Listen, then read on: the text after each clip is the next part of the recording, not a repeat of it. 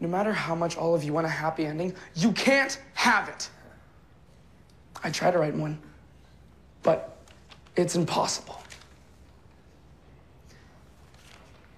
I rewrote and rewrote, but things kept changing. And I hurt people, and I knew they were hurting. But I didn't stop, because your mind tricks you. It tricks you into thinking that things are fine. They're not fine. Nothing is fine. It's all wrong.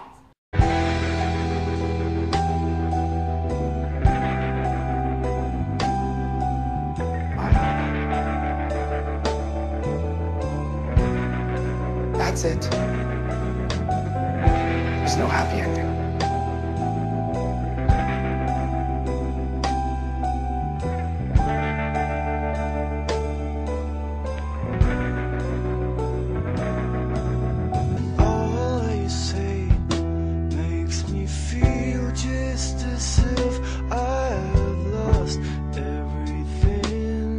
I'm a fraud. All that you say makes me feel awfully blue and alone.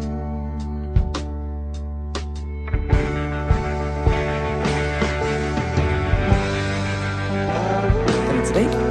It's an interview. Is that what you said?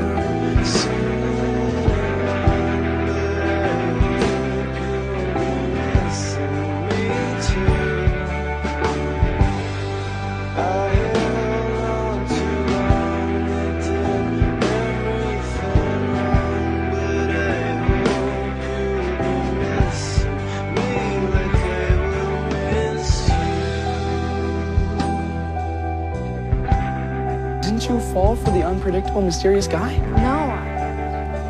I fell for the guy who had the confidence to tell me I have pretty eyes, but was more interested in my brain. Has that changed? I don't know. Thanks, but I could have paid for mine. No way. You look really pretty. I'm here for the newspaper, Eli. You get that right?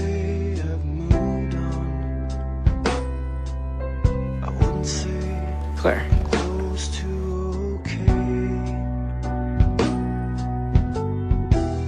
or that you no longer feel me. I don't have feelings at all. What? I'm on meds.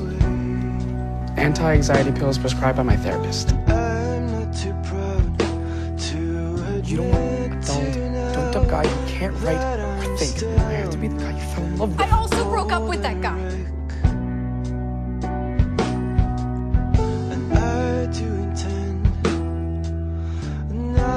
To pretend till the end.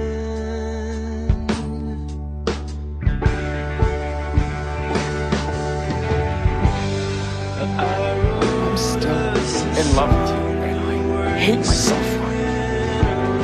We're never getting together.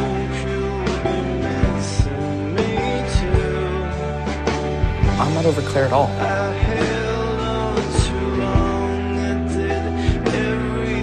What does it matter? Meds or no meds, she hates me.